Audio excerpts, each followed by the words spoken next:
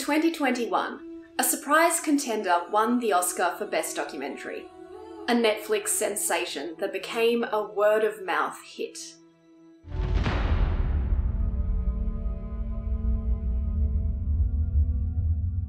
It's the story of Craig Foster, a man recovering from stress and overwork who decides to spend his days free-diving in the ocean near his South African home.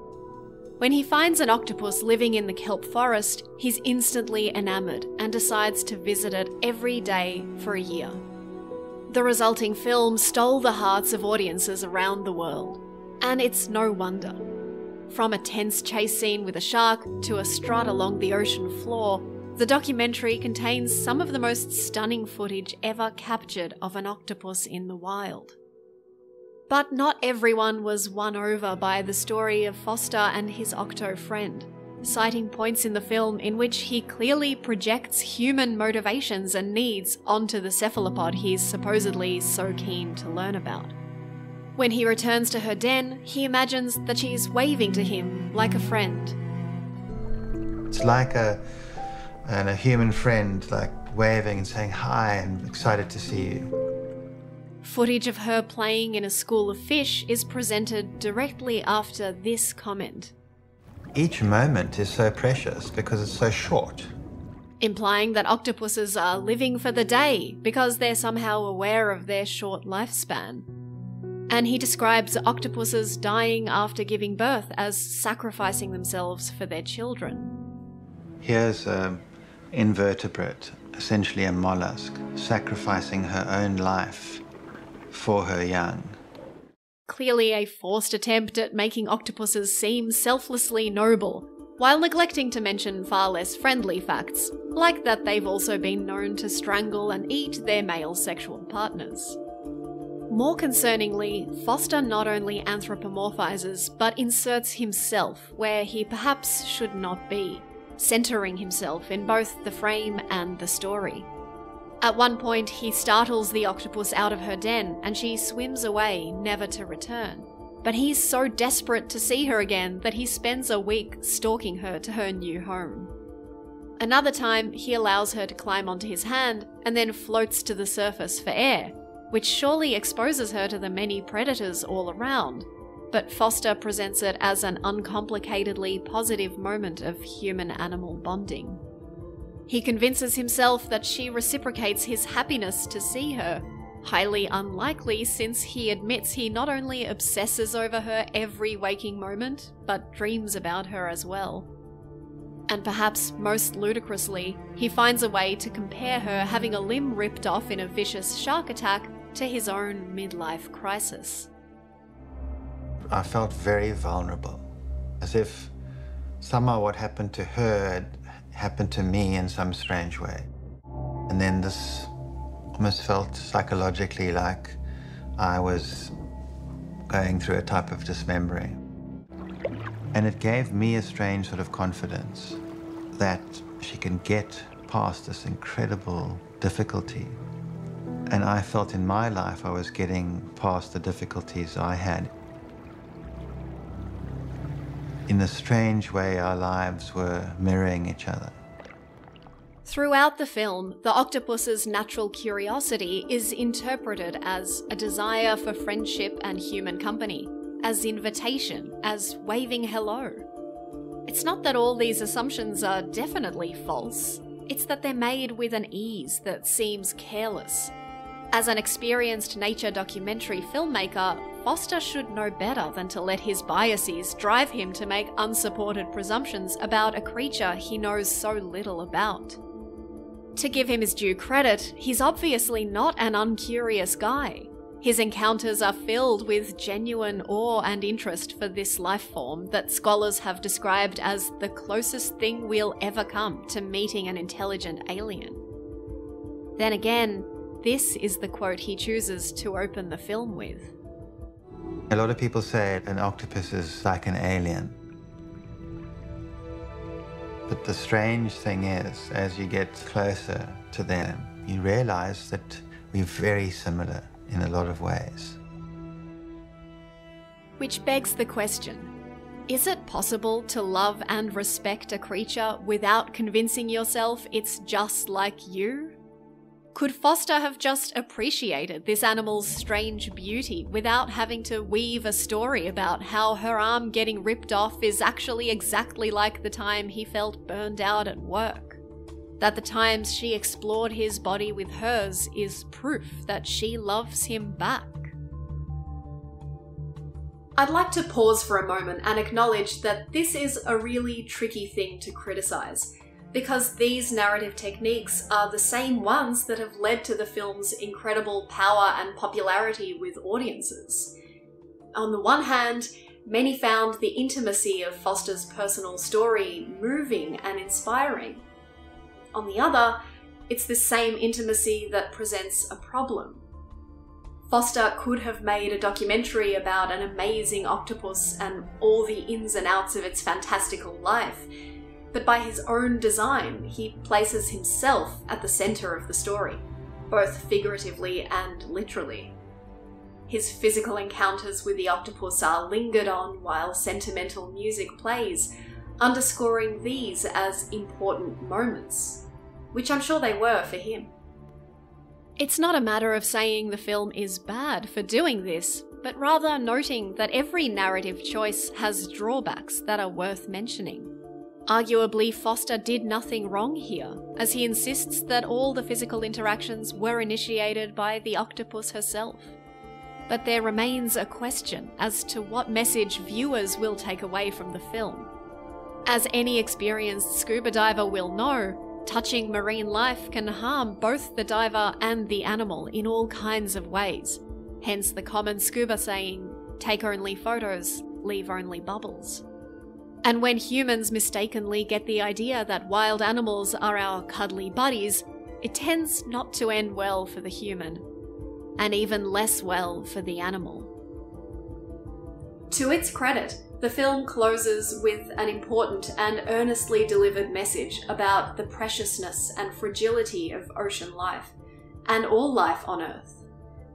That is undoubtedly what many have taken away from the film, including a newfound appreciation of the octopus as a complex and intelligent creature.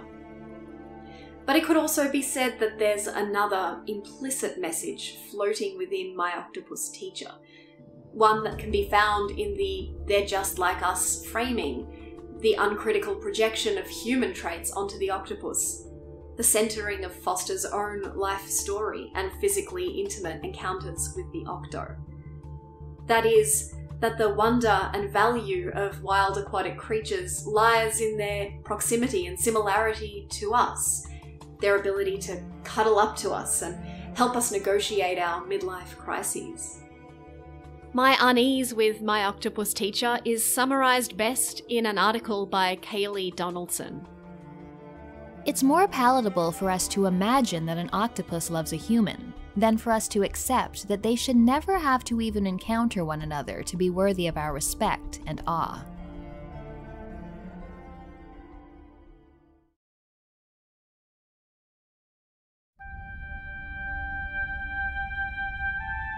Abzu is a game developed by Giant Squid and released in 2016, and it's unquestionably one of the most astoundingly gorgeous aquatic games ever made.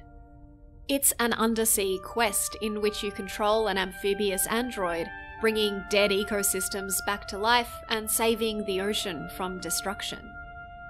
Everything about Abzu is intricately crafted to give you as much wonder and beauty as your eyes and ears and heart can handle, and there's a lot of it to go around.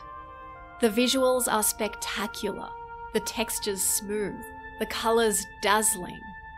Austin Wintory's score plays much the same role as the music in My Octopus Teacher.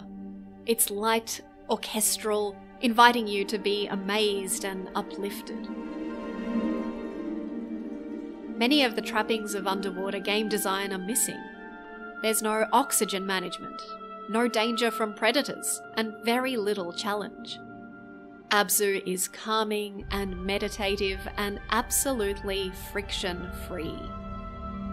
But there's a paradox here. This is a game about an underwater ecosystem in which a single human is never seen. And yet there's nothing in these waters that doesn't feel man-made, that hasn't been smoothed out for the player by distinctly human hands. Nothing here is ugly or unsettling. Nothing will sting you or bite you or be in any way perturbed by your presence. Fish have no trace of suspicion or self-protective impulse. In fact, they might even flit alongside you from magical speed boost. Turtles don't hatch slowly and painstakingly, but spring fully formed out of a hole in the ground at your touch. This is ocean as playground, as amusement park, as virtual water slide, where everything has been stripped of its animalistic messiness and only the glossy surface remains. Of course, unlike real-world theme parks, the animals here weren't literally defanged or tranquilized into submission, but the impression remains of a manufactured wilderness for the enjoyment of the passing tourist who just wants to ride a dolphin. When you sit down to meditate, you can scroll between creatures and have their names displayed on the screen. This isn't an ocean. It's an aquarium. The story, what little there is of it, is no less superficial. Parts of the deep are dead. There's no explanation as to how they got that way. You save them by going into a magic portal and putting a magic bean into a magic bubble, and instantly manta rays and sharks materialize and the biome is saved. Press X to bring life back to the sea. Obviously, Abzu isn't going for realism, but there's something uncomfortable about the way it Disneyfies ocean regeneration. Dead zones are a real phenomenon. Areas of the ocean where industrial levels of pollution have reduced water oxygen levels to the point where life can no longer exist there. Our world is seeing an increase in these underwater deserts, and more are predicted unless we radically change the way we grow food and dispose of industrial waste. Even when a dead zone is reversed, which requires large-scale changes to industrial practices, some species can take decades or more to recover, and others will never return. In Abzu, the sea can be rescued in a matter of days by one good-hearted robot and its bag of magic blobs. There's a needle to be threaded here. Human efforts can make an important contribution to regeneration and rewilding, but this must be coupled more broadly with overall less interference in the natural world, a commitment to simply not touch the remaining areas of wilderness we have left. Preservation requires both action and inaction, and overemphasizing the first at the expense of the second risks centering humans in a story we need to be less, not more, present in. But video games and their inherent agency aren't really designed to tell stories about restraint and inaction, and so it's easy for them to fall into this trap of telling a story in which aggressive human intervention in nature is the only thing that can bring it back from the brink of destruction. The superficiality of Abzu's narrative contributes to this issue. The story is ethereal, the themes abstracted, the events decontextualized. Your little body just appears in the water at the beginning of the game with no hint of how you got here. But something happened to this ocean, and that thing was probably us. Among bones at the bottom of the ocean floor, you find dangerous machines that shock you if you get too close, a vague representation of the destructiveness of humankind. But the threat is conveniently fuzzy, nothing more than red blinking lights and grey shapes. And all that's needed to bring balance back to the biosphere is to smash the pyramids that were destroying the sea in some unspecified way. That's all it was. It was the pyramids, and now they're gone and everything's going to be okay. I hope I'm not being too harsh. Abzu is a neat little game, but by design, it's a toothless experience. An ocean game that doesn't really feel like an ocean. An ecosystem that's as glamorized as it is sterilized. A story that oversimplifies the human threat to nature, as well as what's needed to fix it. One wonders whether it's possible for a game to capture Abzu's blissfully gorgeous ocean environment without sacrificing that potential for a more wild encounter. To capture closeness without violation.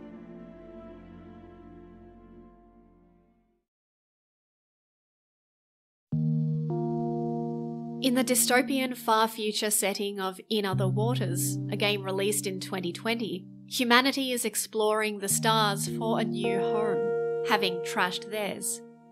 Xenobiologist Ellery Vass has come to an alien planet to find her missing ex-lover and former research partner. Although you spend the game with Ellery, you play as the AI that controls her diving suit and research station. When you're not running tests at HQ, the entire game takes place on the ocean floor, as you pilot Ellery to ever more dangerous depths in her quest to trace her partner's footsteps and reveal the mysteries of the planet Gliese 667cc. In Other Waters is not a game for those who want speed and spectacle. Every time you lock in a point to move to on the topographical map, Ellery's heavy-duty diving suit takes several seconds to glide there. Exploration of Gliese is a steady and measured cruise between coordinates, accompanied by brief observations from Ellery about what she can see. A strong current here, a coral cluster there. It's a slow burn, but in that slowness lies an undeniable authenticity. The calm and quiet of the depths, the unhurried movement of the animal life, the measured pace of a scientist meticulously observing a new world. Your range of abilities is appropriately limited to moving slowly around the ocean floor and collecting samples, which can be analysed in the lab and new suit abilities synthesised, such as a brief oxygen or speed boost. In this sense, Ellery isn't innocent of using the life forms around her for her own ends, but here it feels earned rather than exploitative.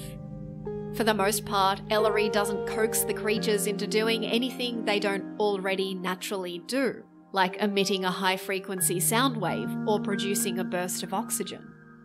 There's a sense in which she's working with nature rather than forcing her will onto it, and that she's able to do so because of her hard-won knowledge of how the ecosystem operates.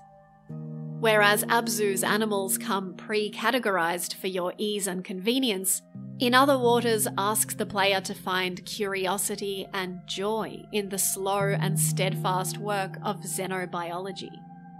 Thanks to Gareth Damian Martin's sublime writing and world-building, every alien life form is a trail of breadcrumbs for yourself and Ellery to pursue, beginning as a series of haphazard notes to be gradually built upon with every new sample and observation, and eventually blooming into understanding about how each species survives and functions within the ecosystem, often in symbiosis with other species.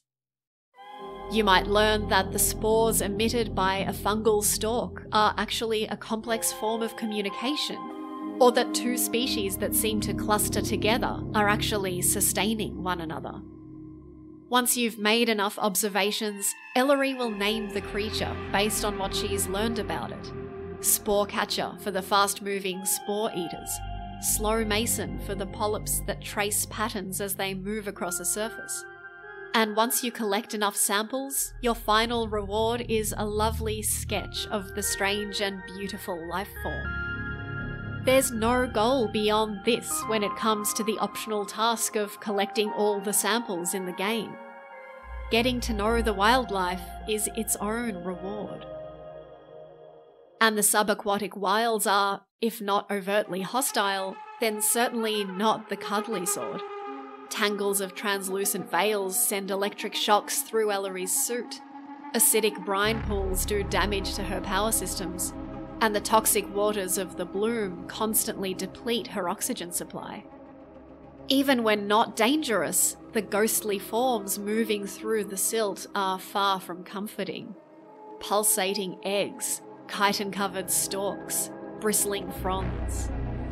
The breezy orchestrals of Abzu are nowhere to be found. Amos Roddy's eerily ambient score features discordant synths and unnerving reverberations, a tribute to the wonderful alienness of Gleeser's undersea world.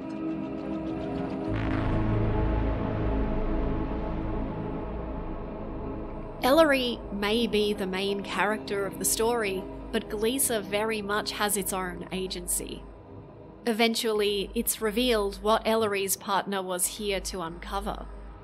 Baikal, the resource-hungry exoplanet extraction corporation, already came here decades ago, messed shit up and tried to make it disappear. They ran invasive experiments on the plant life, and the result was catastrophic. A microbial meltdown that flooded half the planet's entire ocean with toxic algae. But in a reversal of the anthropocentric hero narrative, by the time Ellery arrives, the planet has already saved itself. The oceanic ecosystem adapted rapidly to the threat, and the waters slowly started to detoxify themselves.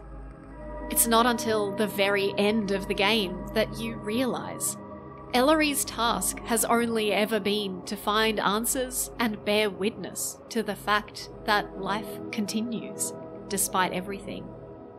She ascends from the abyssal plains in the final chapter, reassured that Baikal's destructive machinery is defunct, and that the ocean is recovering, thriving, without her help.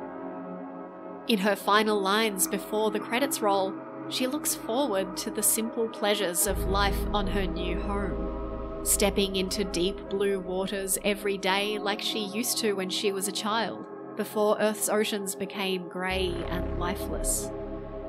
Just being here, swimming and documenting this world, is more than enough.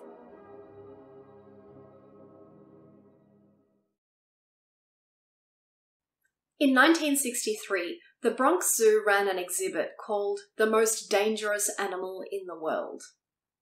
Underneath the eye-catching sign was a mirror. Lest we forget, humankind is the most dangerous creature in the world, despite our well-intentioned desire to reach out, to touch, to interfere with the natural world. Media that glamorize this kind of physical connection with wild animals can be beautiful and powerful, but it can also seriously undermine the fact that usually the best way to be kind to a wild animal is to leave it the hell alone. Despite how heavily I've criticized them here, I enjoyed both My Octopus Teacher and Abzu, and would happily recommend them, with one caveat: that the sea creatures they depict are not fully respected on their own terms, but to some extent are used to tell a story that centres people and the human need to be the hero of the story, even a story about the non-human world. And as a message of love and respect for the deep sea, neither of them really leave the shallows. The oceans depicted in My Octopus Teacher and Abzu have both been damaged by the meddling of humans, and yet both stories present more meddling as the key to saving them. There's also an uncomfortable objectification in the framing of these narratives. The animals they depict can't just be animals. They need to also be a teacher, a muse, an object of obsession, a vehicle for father-son bonding, a fix for midlife crisis, a speed boost, a surfboard, a prop, a stage for you to dance upon. But if we truly want to foster respect for undersea life, we need to learn to respect its otherness, its mystery, its elusiveness, its ugliness, its hostility, and to minimize our own agency and importance. The prickly fact is that any principled appeal to preservation has to have respect and rights at its core, not beauty or friendliness. Because not all oceanic creatures are beautiful or friendly, And most of them certainly won't let you jump on them and ride them around like a moped, but they all sure as hell deserve not to be wiped out. In Other Waters is one of the few truly eco-centric games I've played, one that avoids the trap of narratively de-wilding its creatures in order to centre human needs and ends. What makes it remarkable is the way it creates intimacy through distance. Through the eyes of a biologist, I experienced a deep curiosity for non-human life, a connection grounded in an intense and respectfully removed watchfulness, one that feels so much more quietly satisfying than Abzu's flashy escapades. The main narrative of In Other Waters ends with its credits, but that's not the end of the game. After the credits roll, you find yourself back at HQ, with a final diary entry that opens with, "Now the real work begins." This is, of course, the never-ending work of research and observation. I rarely play games past the end credits, but to my surprise, I chose to linger for several more hours in the waters of Gliesa 667cc, lovingly fleshing out this world and its strange and wonderful inhabitants. And despite the presence of a plot-driven main story, I can't help but feel that this is the real game. One woman floating silently through sediment and spores, building up a taxonomy of the species that live here, and uncovering the complex interconnected ecosystems of these waters. Less surprisingly, some of my favourite moments in My Octopus Teacher were those of quiet observation. Not just footage of the Octo, but the other strange inhabitants of the undersea world. Something that wouldn't be out of place in the waters of Gliesa. Recently, Foster has released a jaw-dropping book of marine photography, a study in wildness. Like Ellery's sketches, which have also been fleshed out into a companion book, these photos feel like an acknowledgement that ocean life is wonderful just the way it is. A reconception of the natural world that places it at the centre of the frame, where it belongs. Because undersea life should never have to encounter us to be worthy of our respect and awe. What's up? My buddy here would like you to know that he'd be really sad if you clicked away without liking the video, subscribing, and considering supporting me on Patreon for as little as $1 a month. Thanks so much for watching. See you next time.